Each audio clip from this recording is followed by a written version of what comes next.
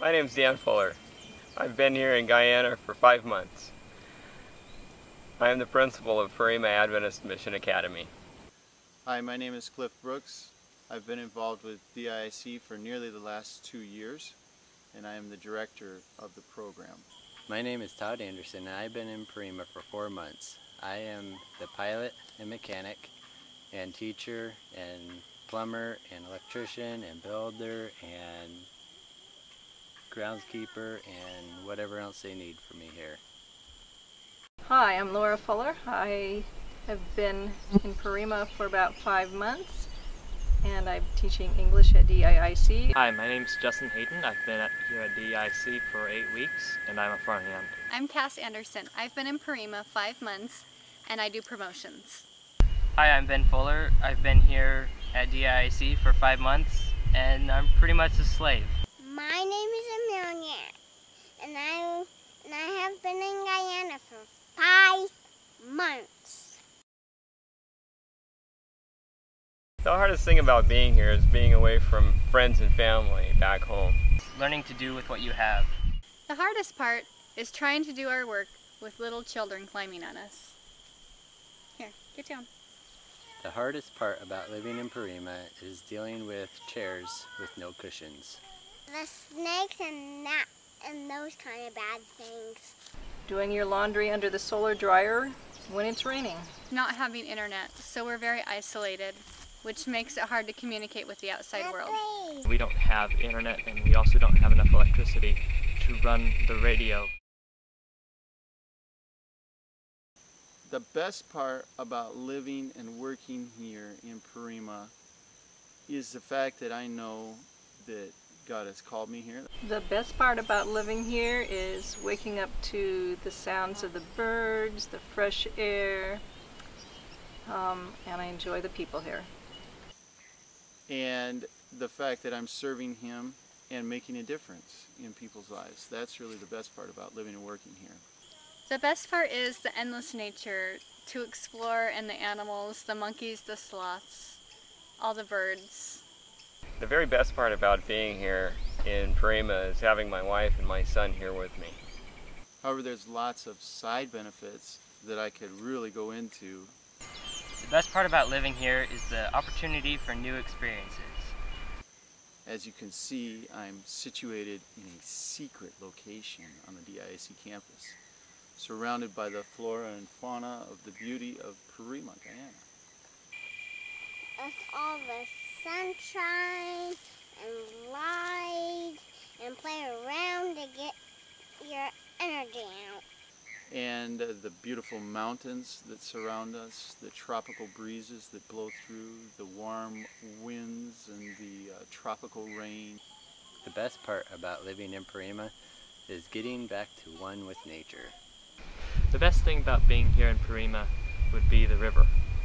We get to float down about a quarter mile through rapids and rocks. It's just a lot of fun. What's it like to live here in Pariuma? Gravity works. There's lots of bad things about living in Pariuma, like the insects. It's hot, but all those bad things are outweighed by all the good things. So overall, it's great living in Pariuma. It's a joy. It's peaceful. My morning starts early. I spend time with God amongst the sights and sounds of nature. Life here is a slower pace, yet there's no end to the work here. There's no modern conveniences, so everything is made by hand. Bread, tortillas, muffins, everything. It's not coming from a store or from mixes. I make it all from scratch. A day in Pariuma is not any typical thing. You do laundry between doing wash, between teaching school. Sometimes you're running off to the village to take care of a medical emergency. It's stressful. How do you teach children that have never been taught before? Living in Pariuma is great. You get to hear all sorts of sounds, monkeys, bugs, birds, and then you have little birds that come at your window 4 a.m. and wake you up every morning. And it's It's a blast. The people here are very friendly, and it makes it a joy to live here among Amerindians. It's stressful.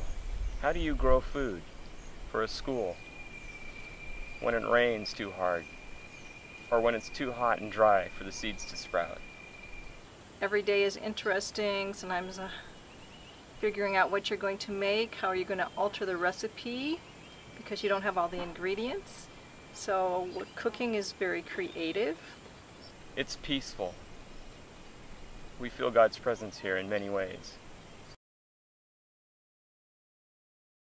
If you're thinking about coming to Pariuma, don't take a second thought. Just come. We need you. If you're thinking about coming to Pariuma, do it. I would tell somebody coming to Pariuma, Guyana, not to stand in a nest of these guys. If you're thinking about coming to Pariuma, just get on a plane and come down fast. We need you. If you're thinking about coming to Pariuma, it's good to know that it is a bittersweet place. It is very rugged and can be difficult to live here. But on the other hand, it's wonderful because the only thing to distract you from your relationship with God is you. If someone is thinking about coming to Pariuma and they're interested in growing closer to God, it will definitely happen here. We need your help. Whoever you are, whatever your skills are, whatever your talents set that God has given you, we need your help here. If you're coming to Guyana, you'll be sure to want to bring your camera, your binoculars, a close relationship with God, and an ability to adapt to any situation. I want you to come to Pariuma. Well, as you can see, our campus is largely undeveloped. Some of our greatest needs are to clear the jungle and build housing, set up water systems. We have a lot of needs here in Pariuma to run a school. We need greenhouses, we need more solar panels, and we need a lot more staff. The lack of transportation and communication infrastructures.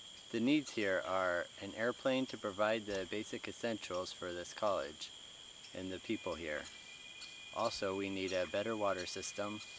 The needs we have on campus, both for the PMA students and for our DIIC students, are textbooks. And chair cushions. The needs we have are a better water system, we need textbooks, and more consistent air support.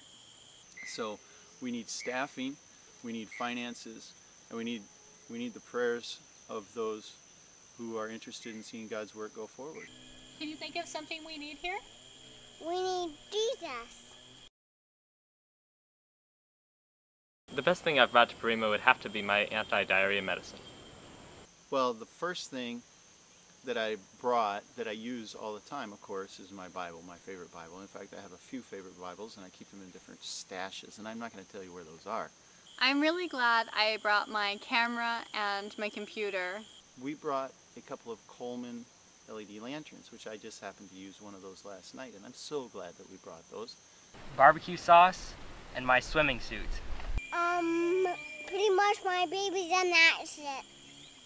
And our water filter. We brought down a Katahdin water filter that theoretically you can dip water out of a mud hole and pour it through it and then drink it. And we really like that kind of. I am glad that I brought my family to Pariuma. And my Skittles and ramen. Cloth diapers and my chai tea. My pressure cooker is our most valuable item that we brought. And crackers and club sandwiches and anything you can bring from the States. It's great here. Things I should not have brought: my sweatshirt. Well, when I got here I found that I didn't need my swimsuit. The ladies don't use them, so we swim in our skirts and our blouses. I did not need my tennis shoes. I always wear my rain boots when it's raining or flip-flops when it's hot. The one thing I didn't need to bring to Pariuma would have to be my Cabela's sweater that I brought. A toaster oven! A 22-inch LCD flat screen TV. Always check the toilet for frogs. Always screen your aircraft passengers for weapons, drugs, and creepy crawlies. Always keep containers sealed. Always take time to thank God. Always check your shoes before you put your feet in them. Always check the rice for bugs. Always watch out for spiders. Always check for cockroaches. Always carry a flashlight and a machete. Always have vitamins in the day. Always come prepared to preach a sermon. Always watch out for snakes. Always wear your shoes. Always check the shower for frogs. Never sit underneath a coconut tree. Never trust a frog in your shower. Never ever talk to strangers. Never leave laundry hanging on the line overnight. Never sit down on anything without looking at it first. Never go to the toilet at night without a flashlight. Never walk to the farm without your machete. Never go to the toilet at night without toilet paper. Never get excited when Laura screams her head off because she saw a little bitty ant. Never complain about your wife's cooking. Never leave home without your toaster oven. Always start your day with Christ.